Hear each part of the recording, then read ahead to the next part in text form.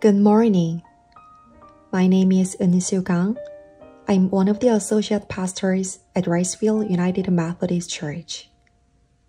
During this Lenten season, we are going to have Lent Weekly Devotional, which will be centered around the book Pauses for Lent by Trevor Hassan. Each week, we will focus on a single word and its corresponding scripture passage for reflection.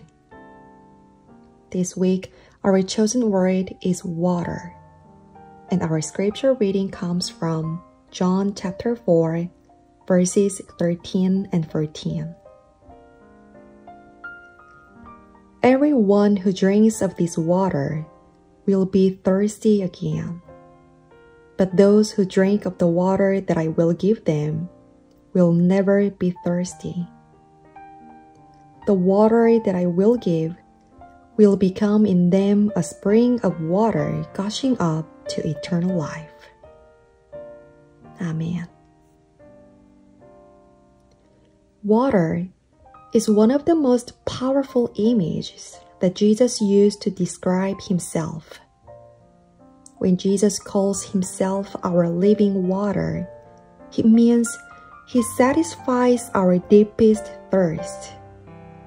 Not only does this water quench our thirst, but it also becomes like a spring bubbling up inside of us, filling us with the life God wants to give us. For what do we thirst? To be thirsty is to long for love, acceptance, and affirmation. In other words, it is to thirst for a heart-to-heart connection with the living and loving God. Jesus invites those who thirst to come to him and drink his life-giving water. To drink from Jesus is to receive his Spirit in our lives. The water Jesus offers makes our lives new.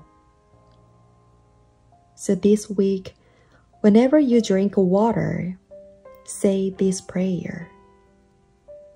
Lord, in my thirst for you, give me your water of life.